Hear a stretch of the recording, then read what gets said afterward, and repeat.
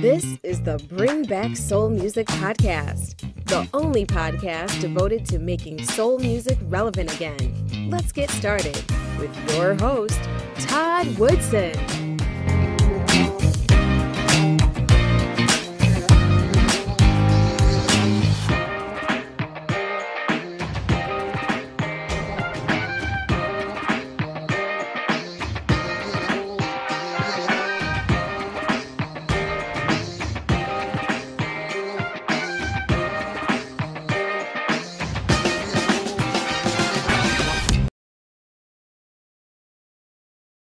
Thank you for joining me for another episode of the Bring Back Soul Music Podcast. My special guest today is a talented singer-songwriter from Italy.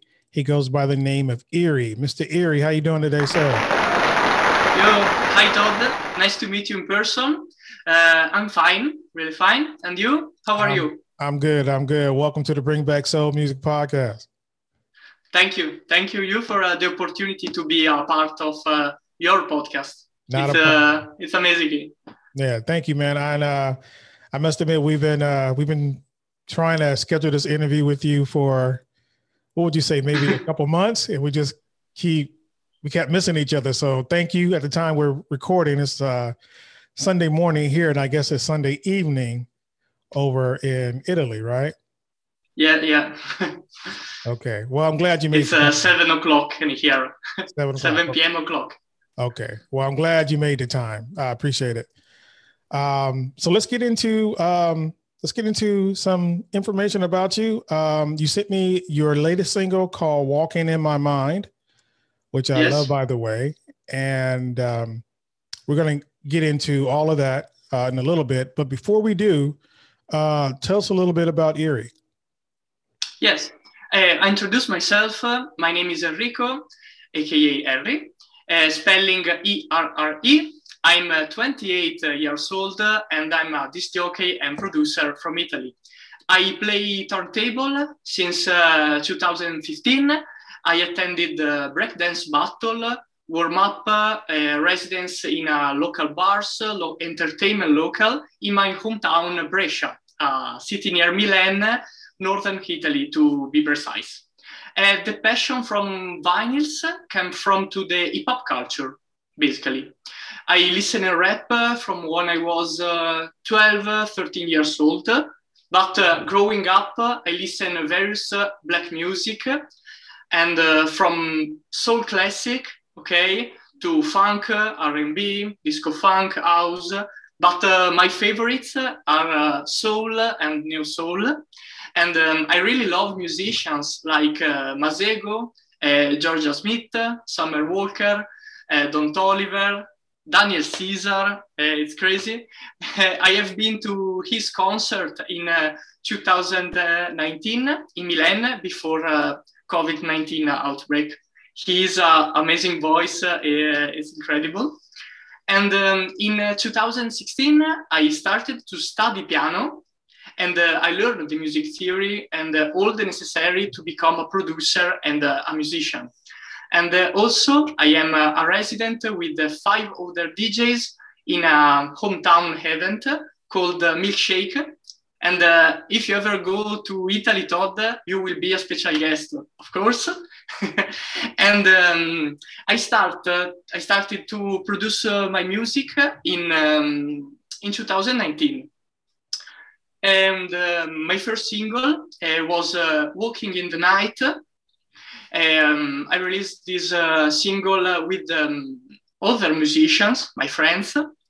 And on this February, I released the second single, Walking in My Mind, featuring Carolina, a singer and a songwriter, also to come from to my hometown, Brescia. And the EP, will be composed by 4 tracks, and it will be called a walking project, because I like walking very much. Most of all with the music in the ears, I relax, and this enabled me to dream. And I choose a working project to called his hippie. Release date is for a scene for this year, for 2021. Okay, let's back up a little bit, Erri. Now, did you come from a musical family? Is your family involved in music, or how did you get so immersed in music? No, my family can play any instruments. No, are not a musician. My passion comes from I don't know. Maybe I am very curious person, and I watched the MTV MTV Raps and musical event, the first video on YouTube. Maybe yes, this is the my my rapport with music. Yes. Okay.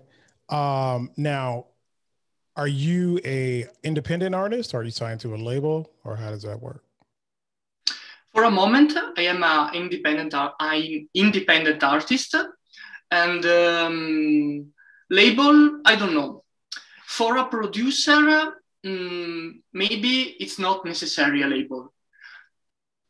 For a future tour with other musicians, maybe yes. But for now, today is it's very simple to release music on Spotify, Apple Music. So I'm an independent for now. Yes. Okay. Let me ask you a question. Did you just you sort of talked about a little bit? You said that you're part of a. Did you say you were part of a DJing group? Yes. Okay. How does that work? What is that exactly? One time a month, we play in the same local, okay, in Brescia, and we play all black music, to disco, funk, every, and in console there are 3-5 DJs a time with turntables, drum machine, and also we get a party, a hip hop party. Okay.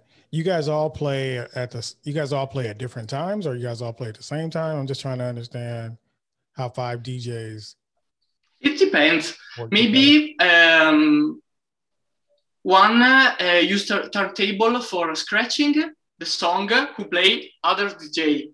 So yes, then there is a moment to play one person and a moment to play 2 or 3 person. Okay. You guys said you said you guys do this once a month? Yeah. Okay, cool. I've never heard of that. But it sounds interesting. Okay. Now, yeah. So you said you're from a small town near Milan called, I think you said Brescia? Brescia, yes. Brescia. Sorry about that. No problem. All right. And so American music, soul, hip hop, that's all very very big or influential in Italy? Yes. At the moment, yes. Trap music and hip hop music, yes, are it's the new pop. Hip hop, it's the new pop in Italy in this moment. 10 years ago, no. 10 years ago, rap is rap, hip hop, soul music, the funk music, all underground music. Today is yes, it's the top of the chart, and in Italy, yes. Okay. And there are many collaborations with the famous Italian artists and American artists. Yes. Did you know Sfera Basta? No, never heard of him. It's the biggest rapper in Italy, and who collaborates with Migos, Future, Diplo, and many other musicians. Yes. Okay. All right. That's good to know. So American music has sort of become mainstream over in Italy, huh? Yes, mainstream. Okay. Okay, so let's talk about your latest single, Walking in Yes. My Mind, which I love, by the way, sort of slow and melodic. The singer who's singing, her name is Carolina or Caroline? Carolina, yes, Carolina, yes. Okay. And is she from Italy too? Yes, Okay. yes, also from Brescia. Brescia. Okay, so she's from. So you guys had a relationship before she sung on your song? Yes, yes. We are friends from many years. Yes. Okay. We are. Does she have music? Does she have music out too, or this is her first collab? With Carolina, it's the first collab.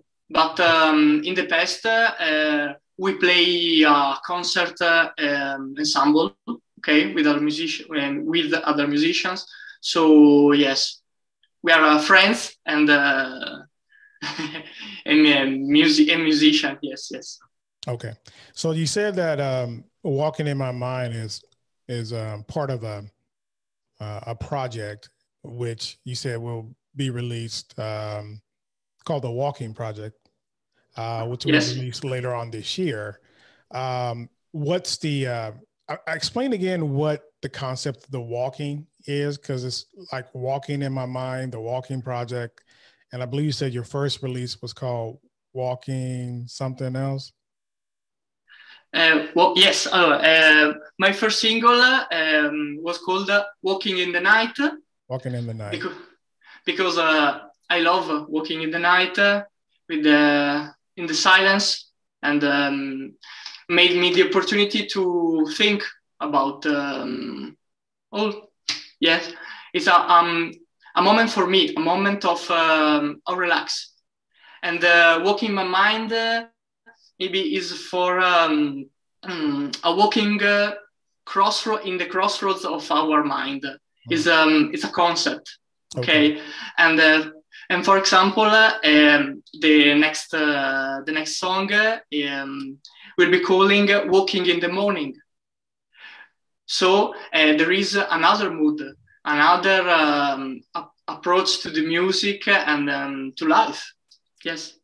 Okay, so are all the singles, that might seem like an obvious question, but all the singles on your EP will have the word "walking" in each title? Yes. Okay, great. All the 4 tracks, yes. 4 tracks. Okay, so there's 4 tracks. You've released 2, and then the other 2 are coming out when you release the EP, or are you going to release those individually as well? I released the other song with the EP, yes. Okay. And do you have any dates on when those are going to be released? For now, not. I think the next summer, yeah. Okay. Great. July, maybe. June, okay. July. All right. I'm just curious, here in the US, things are starting to open back up slowly because of COVID. What's it like over in Italy? Is it shut down as well, or what's it like?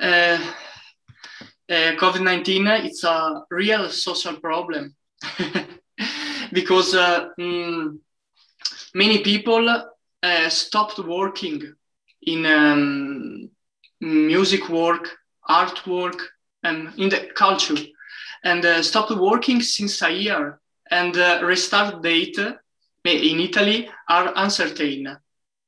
It's a problem. And what is the situation like in America? We'll continue our episode after this message. Are you looking for a reliable way to transfer money to family and friends? Check out the Cash App. It's safe, easy, and convenient. Just download the app from the Apple or Google Play Store and start receiving and sending money in a few minutes. Sign up today and receive $5. And don't forget to use our referral code, VGRCWQX. Swag at shop.bringbacksoulmusic.com. Now, back to our conversation. Well, performances are still a no-go. It's just starting to get around to opening up, the restaurants, and schools are starting to open back up slowly. So it's a slow process. when there'll be allow crowds in the sporting events and concerts, that's we're unsure about that now, but I'm going to assume it's going to happen at some point. But right now, it's pretty much everything's kind of like on. Well, I wouldn't say pause because things are starting to open up, but it's a little slow. It's a little slow, and I think people are starting to get a little frustrated behind it. But I mean, what's the alternative? Everyone gets sick and get this virus, so got to do what you got to do, right? Yeah, slow is the keyword. Slowly. Slow, exactly. Yeah, exactly. And what do you think about the music industry now, and how it will be after the outbreak? At the moment, podcasts like your online meetings are the stage for the musicians. And for you, this practice will be maintained in the future? Yeah, oh, absolutely. Absolutely. We're at, we started this before COVID. And so we hope to continue along right after COVID. Musically, it's kind of tough for musicians because this is right around the time they start to get ready for, the summer tours and that kind of thing. And that's sort of on pause. So, there's you have to kind of like find different ways to keep your name out there. A lot of people are doing the Instagram live and the Facebook lives and doing concerts that way. Some are not, but some are. So hopefully this year sometime things will sort of get back to normal. I know I miss concerts, so and live sporting events, but I understand that we're in a global pandemic too. So, you kind of have to sacrifice. But yeah, I do feel for particularly independent musicians who, this is their living and they may not get all the airplay or any airplay at all. So I do feel for them that they can't get out and support their music through live performances. But hopefully that'll change, sometime this year or hopefully this year. So we'll see, we'll see. So this is your first, let's pick it back. Let's go back to your music. This is your first EP that's coming out, or is this? Yes. It is the first EP. Yes. Okay. And did you produce it all yourself, or did you work with others, or how did that work? I produce, yes, I produce myself. But maybe many instruments are played with other musicians. For example, in this track, I play synthetic drums, but the piano is real. And in the first single, Walking in the Night, there is real drums, synthetic drums, a saxophone. But maybe there are all other virtual instruments. Yeah, I'm mixing feelings for past music and present music. Okay. The other two singles that you're going to release later on this year, are those on the same line as Walking in My Mind, that sort of slow melodic tempo? Are those pretty much are they similar, I guess is what I'm asking. Yes, maybe it's the neo soul music, neo soul like Georgia Smith, like Summer Walker. It's a mix from trap music and soul music. So the drums is really slow. Okay, but for example, the Charleston is very fast, and there are okay, four chords. Yes. Okay. Another question for you. Now you are over in Italy, as we discussed earlier, and you're doing this English EP. Do you do music in your native tongue of Italian? Yeah, it's a good question. I have listened English music, rap music, American music. So do music in Italian for me, it's I don't know, it's strange. Because I don't listen Italian music basically. Okay. So I ask to singer to sing in English. Okay. So is there an Italian version of hip hop or soul? You know what I mean? Is there sort of the same genre, but just in Italian? Yes. Yeah, there are many examples of soul, of Italian soul. And this year, famous producer in Italy called Mace released an album with a soul Italian artist. First time, it's news, and I really appreciated this album. It's credible. It's called Out of Body. And there are very good musicians, but it's a 2021 album. Before I don't know, there are no example of soul music in Italian way. Okay. Now, Erri, what do you hope people get out of your music? Sorry, can you repeat, please? Yeah, what do you hope people get out of your music? People who want to learn more about Erri, what do you hope that they take away from your music? Yes. For me, music is it's a very passionate way to describe a reality. So I hope the people who listen my song, maybe when it's walking, have an emotional process, and a relaxed moment. Okay. And in this time, in this period, it's very important. Okay. So the soul music have this power. For me, have this power. Okay. Now let's go back a little bit. You said that, did you say that, who were some of your soul influences growing up? I think you mentioned a few.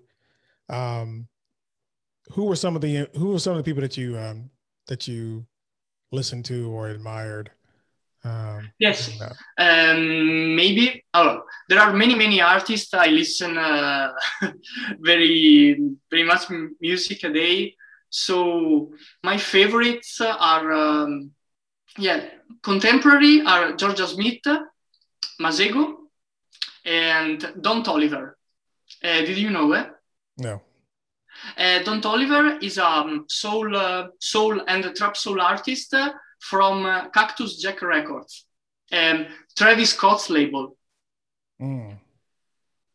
And he released last year LP, is a Heaven or Hell, it's called. Very good voice, very soulful. And the classic, I listen Marvin Gaye, for example. Yeah, the classic, yes. Okay. That's a good choice. Okay, so how can people reach out to you on social media, Erri? Yes, for music, I use Instagram. My nickname is Erri on Trip, spelling ERREONTREP, Erri on Trip. And then the same nickname is for Twitter and Facebook. And for Spotify, Apple Music, Deezer, Amazon, simply Erri, ERRE. Okay. And we'll have links to all of Erri's social media contacts on our website at bringbacksoulmusic.com and also in the show notes of this interview. Okay, Erri, anything else you want to add before we cut this interview loose? I know it's getting kind of late over in Italy. Yes. Anything else you want to add before we go? What is your favorite musician, Todd? Ooh, that's tough, man. If I had to say favorite male singer, I would have to say Luther Vandross. Okay. Favorite female singer, probably Aretha Franklin. Favorite band, it would be Parliament Funkadelic. So Classic. those are I my love favorites. them. Yeah. Luther Vandross followed by Stevie Wonder. So, but yeah, I love Luther's music. So those are I had to break it down. I couldn't give you just overall, but yeah. So male, female, and band, those are the ones. And another question, how do you see your website, Bring Back to Soul Music, in the next 5 or 10 years? Good question. I hope that we are just making people aware that soul music is still out there and should be relevant. And so we just kind of have to grow on that. Music is so, I would say, segmented right now. It's pop, and then there's hip hop, and those are really the only 2 genres that I really hear about. And so, we just got to kind of keep the word out, interview artists like yourself who are putting out great music, and make people aware of it. Before I started this podcast, a lot of the music, I didn't know all this music was out there. And so if I don't know if it's out there, and I'm sure other people are feeling the same way, that where can you find good R&B soul music? And so that was the intention of the website and also the podcast, to bring independent artists or give them some platform to tell their story and expose others to their music. So hopefully we'll continue to do that and make more people aware, and that this is a great genre of music. Not to say that others aren't, but they'll make people aware that this type of music still exists. So that's the goal. It's important. Yeah, hopefully. An important mission. Right. Yes. And hopefully in 10 years, we won't have to say, the music still exists. People will know that it exists. You know what I mean? So hopefully by that time, people are aware that there's some great music out there, and who knows with technology. I mean, it's people may be aware of it just organically without our help. You know what I mean? So we'll see. Hopefully we can bring it back, so to speak. No pun intended. Bring back for real. All right. Anything else you want to add, Erri? For me, it's okay, Todd. It's amazing interview, and thank you so much for this opportunity. And text me when you pass in Italy. All right. Hey, thank you, man. I appreciate it. I'm gonna hold you to that.